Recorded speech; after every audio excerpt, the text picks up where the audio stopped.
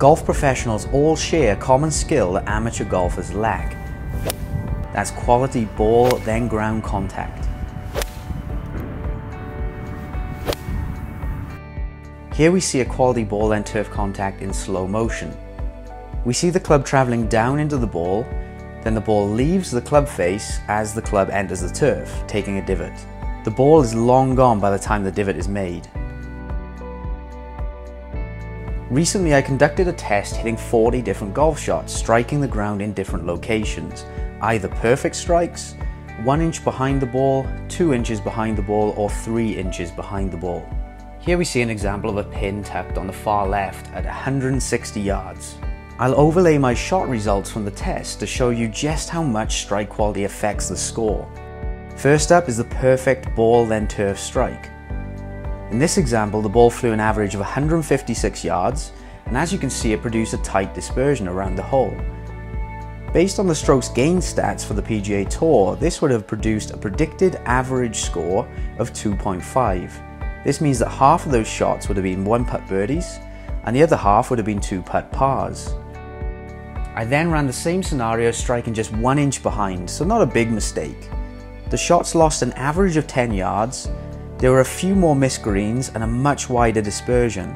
This produced an average predicted score of 3.04. Now it gets really interesting. I hit another 10 shots striking the ground 2 inches behind the ball. The results of this were incredibly different. Only 10% of the golf shots would have hit the green, and the dispersion was much wider. This produced a predicted score a full shot higher than the perfect strikes, an average score of 3.53. Striking 3 inches behind the ball didn't fare much better, producing a score of 3.61, more than a shot higher than the perfect strikes. The reason behind the distance loss is quite simple. When you strike the ground first, there's a large cushion of dirt trapped between the club face and the ball. This reduces the energy transferred from the club head to the ball and creates inconsistent spin rates, resulting in the erratic distances. This final image shows all of the strike dispersion patterns overlaid together, with the green being the perfect strikes, the yellow were 1 inch behind the ball, and the red and orange being 2 and 3 inches fat. And this graphic shows the dramatic effects that strike quality has on the score, with anything less than perfect potentially costing half a shot or more. It doesn't sound like much, but if you did it every single hole for 18 holes, you start to realize just how important strike quality is. So we've identified that strike quality is a vital component to playing golf well. There are two main swing factors that affect ground contact. One is low point position and the other is arc height or arc depth. Let's take a look at low point first.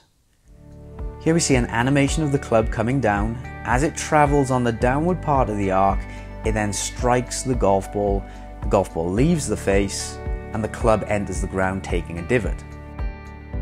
This would place the lowest point of that swing circle after the golf ball. The ground contact would be more directly under the ball or even slightly in front of it, as in this example. The next element is arc height or arc depth.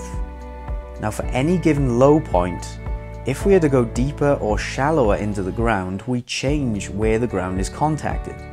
Deeper is farther behind the golf ball. That's where our fat shots come from.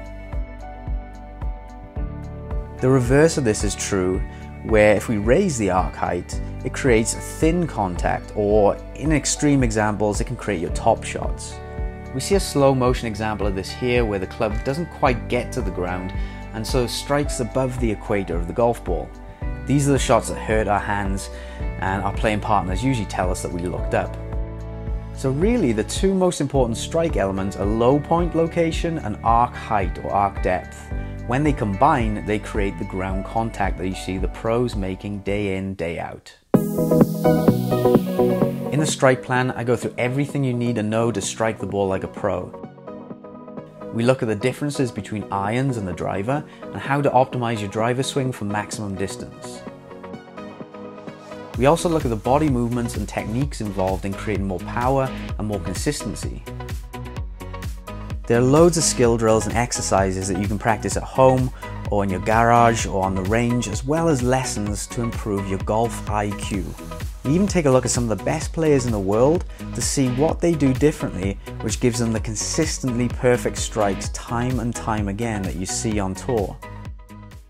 Find out more about the strike plan by clicking the link or visit www.adamyounggolf.com.